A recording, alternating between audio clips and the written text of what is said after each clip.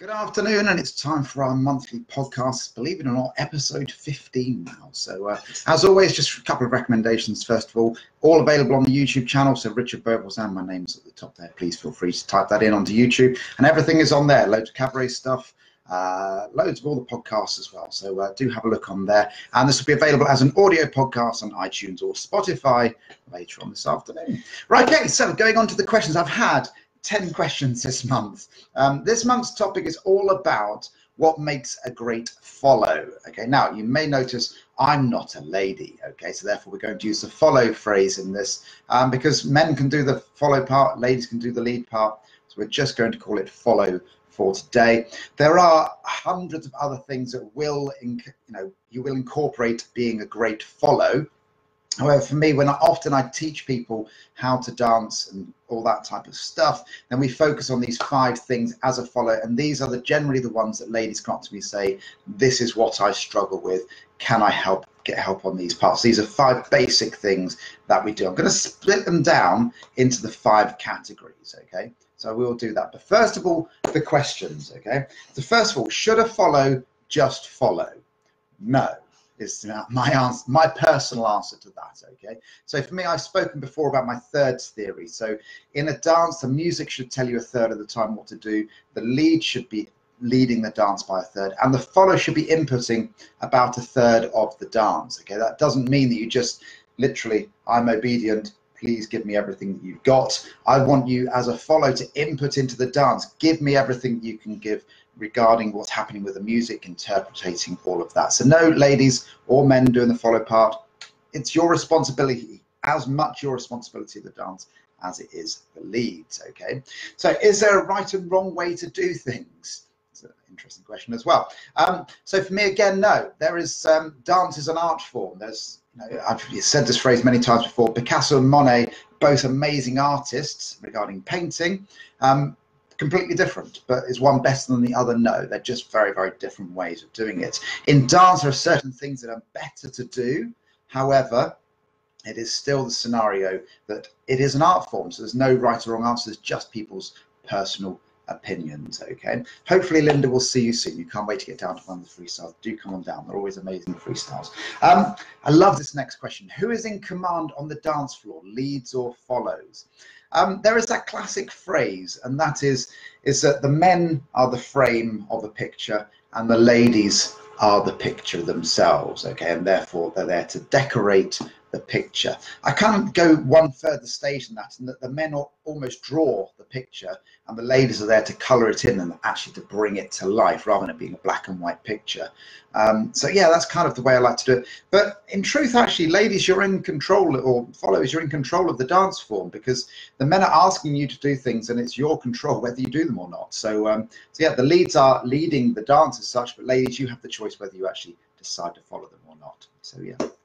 So in answer to the question, you're both in charge. Is the answer to that. Is it okay to do what I want? To a degree. And the next question that was linked on with that, should I sabotage all of the time? Again, I've said this before in previous podcasts. I've had certain ladies that tried to sabotage like 20, 30 times in a 3-minute section. I can't say I'll be dancing with that person again very shortly. For me, sabotaging is fine. If there's the odd bit that you want to sabotage, by all means, go for it. That's no problem at all. If you're doing it over and over again, then effectively you're just ruining what the man is, or the lead is, trying to do. So the basic principle is you should always try and embellish. Thank you, Danny, for that phrase. I do like that phrase. Try and embellish whatever the man is giving you. So you should always try and do something within the man's lead, if that is at all possible. Yes, there are times when you will sabotage whatever he's doing, but generally try and dance within the man's lead, depending on what he is leading, okay? If there's something in the music that tells you to do it and the man's not obviously going to lead it, then by all means, as I follow myself, I will lead that part myself, and men have to kind of deal with that. Or leads have to kind of deal with it. Right, on to some other questions. Body weight versus dance weight. Why leads prefer follows who have a low dance weight? Generally have no idea what that means, so let's move on. In all truth, me personally, I actually prefer the opposite, if I'm honest. So I much prefer my partner, as they step back, to have their body weight coming up at the end, and I'll explain that more when we go into the specifics of the moves in a moment. So yeah, I'd much rather weight going up at the end rather than coming down, because that makes you a lighter follower and therefore it's easier to lead you. So yeah, I don't personally prefer a follow with a low dance weight, but that's again only my personal opinion. How can followers achieve better flight flow? I've answered this again in previous podcasts, but I'll talk more about it when we talk about the straightening of the back leg. And again, the same principle about what I just said a second ago about the weight coming up at the end, that makes you flow much more into a dance. Why should a follower keep time? Isn't that the lead's job? Again, going back to the first question, should a follow just follow in the thirds theory? For me personally, the way that dancing has been done over the last almost 100 years, you could almost say, is that the men are the dominant force. We are in charge, and ladies, I'm going to lay back and think of wherever you may come from, and I'm obedient to whatever the man says. For me personally, I think ladies should be as responsible for the dance as a man. Okay, that's a bold statement, and very few other people necessarily agree with that. However, ladies, it's your responsibility. It's a partner dance. You do your part as best as you can do it, and let the man do whatever he's going to do. As a follow, I don't really pay too much attention to what the man's going to do. Of course, I follow him, but I'm thinking, how can I personally add to this particular dance? And regarding keeping time, absolutely, ladies, it's your responsibility to keep as much of the time as the lead or as the man. Why a lead likes a follower who styles in time to the music, tempo, rhythm, slow, fast variation. Again, I go back to that point earlier on about the thirds theory, that as a lead, you know, if I'm doing a lean, for instance, I'm demo time already. Okay, as a lead, I will take that step out to the side, and that's my position. That's pretty much all I'm going to do. I'm then reliant on my follow to then embellish it, decorate it, make it into whatever it's going to be, whether it's going to be a back bend, a normal lean, a sit lean, whatever, or the splits, whatever they're going to do, that's down to them to do it. So I rely personally on my follow to actually make the dance more interesting. And if it's just left to me and my 25 basic moves, I may have a couple more, then I become bored with myself and my own dancing. As a follow, you get to dance, let's say in a normal night, 50 different times with 50 different people on a freestyle night. As a lead, you're dancing the same dance over and over again. So actually to have a follow that makes it more interesting for you is actually something which is much better. So ladies or follows, go for it is my answer to that. And can a follower do fake waltz, funk, tango styles? Absolutely. Do whatever you like as long as you don't ruin the man's lead over and over again. So there you go. They are the 10 questions this week. Thank you, or this month. Thank you for those. Right, so what makes a great follow?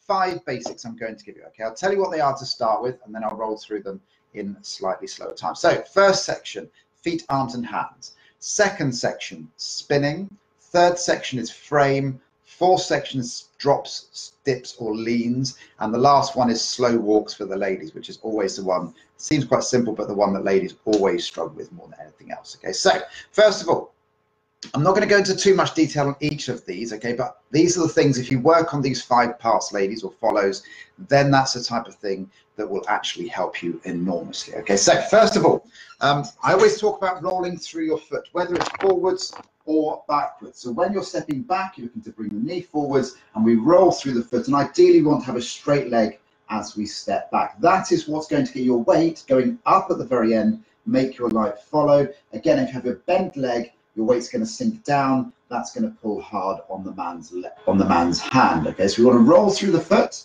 like so. Angle of the foot. Each time you step, generally always step back on your right foot, wants to point towards 1 o'clock. Okay, so each time you're stepping, it goes towards 1 o'clock. Okay, so they're kind of the feet part to start with anyway.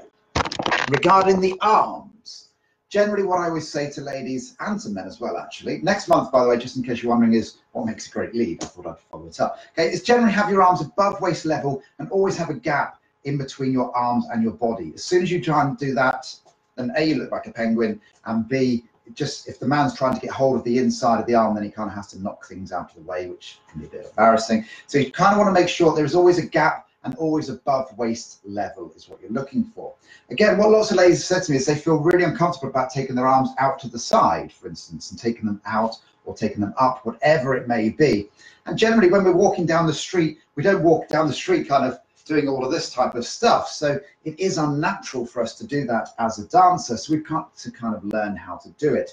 The basic principles is that they should move. all of the time. I'm not a great fan of ladies putting their arm out and then just walking forwards and backwards and acting like a mannequin. At the same time, they don't want to be flying around everywhere like a rag doll. So it's somewhere in between. So we always want to have control of our arms each time that you're doing it. Okay, so that's what you're looking for there. Okay, regarding the hands is the next part. Is, again, I mentioned this last month about the hooking versus, sorry, if I get around to that, there we go. So the hooking rather than the straight hand. If you have a straight hand, that's going to give you more chance to stretch away from your partner. If you have a hook, that's going to stop you. Okay, so you'll feel heavier if you hook your hand. So you want to have fingers pointing towards the man. The men can then have their hand in that position there, okay, which makes it much more comfortable to dance with. So that's one part. But regarding shape of the hands, generally the position is, and it comes from ballroom, is that the men have a V shape on their shoulder. What you're looking for is with your middle finger and your thumb is to push up on the middle part of the shoulder. Then you take the hand position away, and there is your hand position. Okay, so just drop that middle finger down, and it comes from there. So when the arm's out to the side, and you go to place it on the man's shoulder, it's already in the correct position. Hand is always facing down. Try not to have the hand up. It's serving dinner plates. Yay. Okay, so you want to make sure the hand is facing down. Certainly when we come to leans and drops, that type of thing, arm is always facing down. Okay, so that's generally your arms. We could go into much more detail, but on this occasion, I'm not going to, okay? So there's the first part. So it's feet, arms, and hands. The second section, spinning. Again, go back to podcast 13, I think it was, where we did all about spinning. Okay, so spinning, the basic principle, if I just bring this down a little bit more for you so you can see, the basic principle with spinning is commit your weight forwards, go into the open position to start with, then into the closed position. You spin with your feet together. The closer your feet are together, the quicker you will go round. Obviously, it's a very slow spin there as I've done that, okay? And then step back at the very end. But the basic principle is that as you come forwards, you want to have your body position open. As you go for the spin, you want to come into a closed position. Okay, so we go from open to closed and then finish off at the very end. Okay, so that's spinning for you. Okay, best way to practice spinning is on a traveling Ciroc spin. So as you're coming forwards for that traveling Ciroc spin, really whip that left arm in. That's what's going to give you all the momentum. Remember, these are your accelerators, and these are here for support. Okay, so arms are the accelerators when you are doing your spinning. Okay, next part is frame. Now, again, lots of people have said to me, you know, we're not doing ballroom, and I fully appreciate that. That's not what we're doing. Okay, when we're in frame, again, judging at the Southwest Champs, I saw an enormous amount of people. They go into frame like this, and everything would be quite looking okay, and then the fingers that were joined at this point here were flapping, like making the butterfly pattern on the wall. Okay, so just close the hands over, please. With a bugbear of mine for Welsh Champs if you are doing that. Okay, but when we're in frame, what we want to make sure we're doing is, and this happens in all of dancing, so on a slingshot, for instance, ladies, as you step back, really push your back into the man's hand. That's what's going to give him some leverage to lead you forward. Okay, if you've always got your body weight forwards, then it's not going to go back into the man. So ladies, it's all about keeping the shoulders down, okay, keeping your back upright, squeeze your bum muscles, squeeze your core. That's going to give you some good frame at that stage there. Arms should be down nice and low, but it's not just about frame when we're actually in frame, for instance.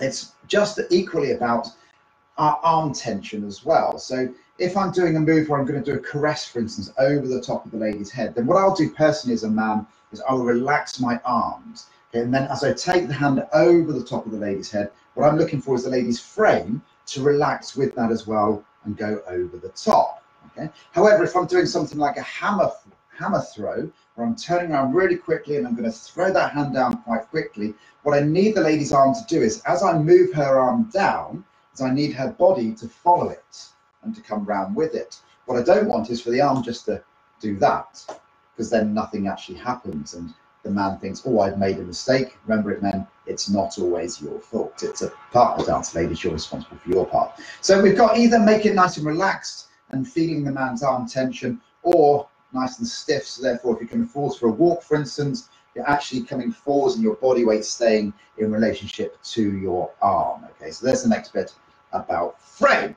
Right, dips, drops, and leans. Again, we've done these in other podcasts. Please do have a look back at them on YouTube. Okay, but just basics on dips and drops is, as you come around, ladies, feet together. You want to be in front of the man's right foot if you're going to do a standard dip or a drop. The reason for that is you will then stay in the man's body weight as you move backwards. If you are too far this way and the man's in that position there, even if you take a reasonable small step back, you're going to be outside of his body weight. Okay, so you want to make sure you're in front of the man's right foot to start with. Bring your feet together, keep your knees together, and then take a step back on that right foot. All the weight's committed onto your right foot. Now, the other thing from the lady's perspective or the follower's perspective is the variations. Just like if you're dancing with a man and he's doing the same 4 moves over and over again, you will get quite bored. Okay, we're fully aware of that.